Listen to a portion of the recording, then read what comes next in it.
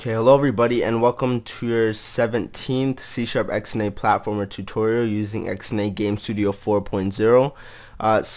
Last tutorial I just made this and I forgot to put the brackets and the X and semicolon. And for the case fonts, I'm not really not sure. Oh, forgot the break. Okay, so if we continue, so what we're gonna do, instead of adding in position, we're just gonna put in the POS for position over there. Okay, so this should work fine. I kind of have a weird feeling like I'm messing up something, but we'll see when we actually run the program, right?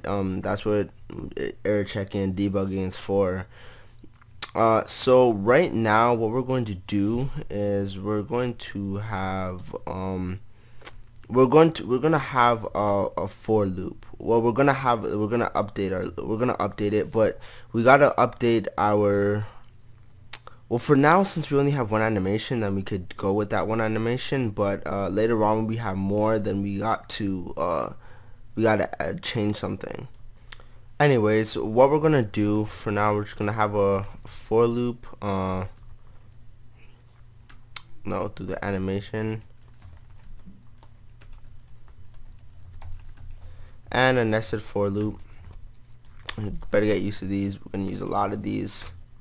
Animation I.count and j++. So we're going to say that if item number is equal to I, then animation I j dot is active is equal to true, else animation I j dot is active is equal to false.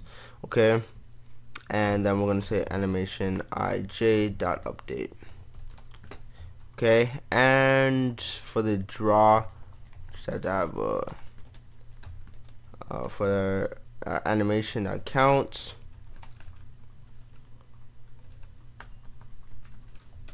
and we have to have our nested for loop, and within there we just say animation ij dot draw.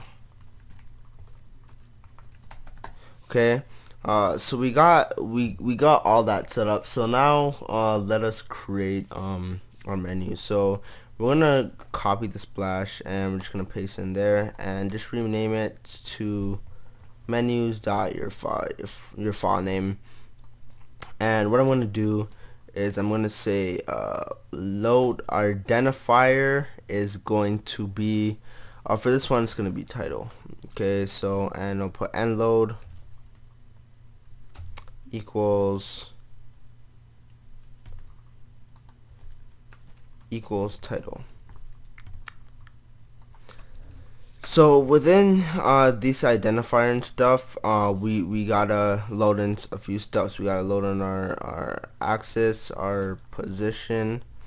We gotta load in our font.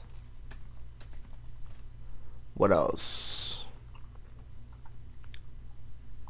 Gotta check our fonts and our source if we have any. For now, we don't have any source. We're not loading in any images, so we don't really need that. So where's? Oh man, I changed the splash. Okay, I gotta cut this. Cut these and put these in splash. Okay, save that. Okay, so this is our menu.cme. So we got those three things we gotta load in. So for our axis, I'll make it 2. For our position, I'll make it 200, 200, and I'll talk about position being centerized and stuff like that later.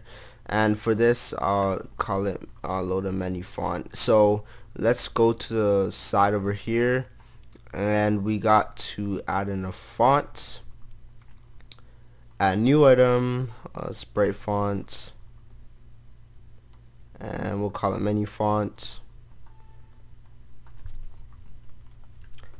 And any font you want. The font I'm gonna use is Orbitron. The font used on my website. So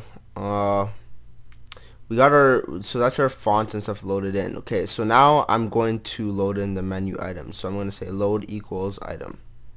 Okay, so let's say a new game. We're gonna have load game. We'll have options and credits. Now there's still a lot we gotta add to the menu manager. We gotta add in like the item type, whether we're gonna be transferring to another menu or to another screen or to a module or something, and we need to have the menu link. So we don't have those two things yet, but we just want to get the base stuff down for the menu manager class before we even continue that. So we have our stuff loaded, and everything I believe should work correctly. So if we go to our title screen, what we're going to do is we're going to create menu manager, and in here we're going to say menu equals new menu manager, and we're going to say menu dot load content. We have our content, and our ID will be title, and I'll say menu dot unload content, and let's see. Okay, so our menu update is going to be up here, so I'll say menu dot update. And for our draw, let's erase this, and we're going to say menu dot draw. Okay, so I believe there's going to be some errors, but let's see what we get.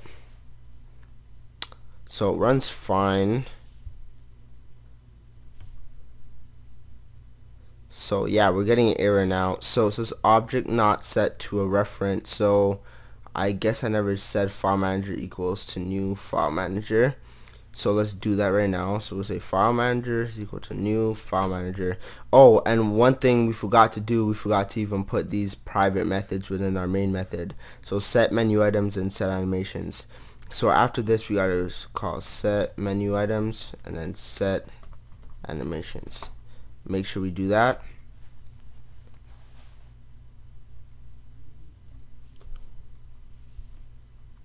Fades out.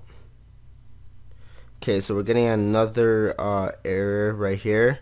So dimensions, what's not set to an object.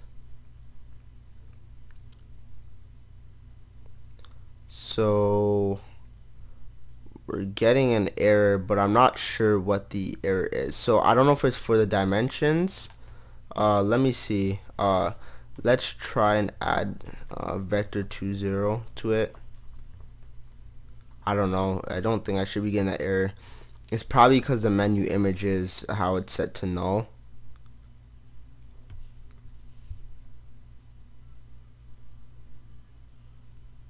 Yeah, so it's probably because the menu images are set to null. So we can devise a workaround now, but just to get the we can devise a workaround later, but for now just get it up and running. Since we only have text, then we'll only work with text for now. So we'll remove all this stuff. Okay, so it's removed, and let us try and run this one last time.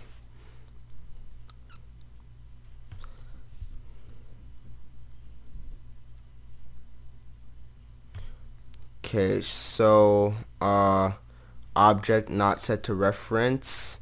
Okay, so let's see what's wrong. Okay, numerous problems. If we go to menus, we didn't even add in an animation type. So we'll add in fade. And back to our menu manager. We want to say that if temp animation.count is greater than 0, then we add to it. Also, we don't even take in an animation, right? So we have to say case animation, then we add that to animation types.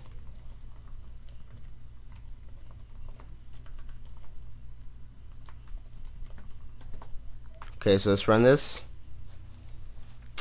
Okay, oh, break.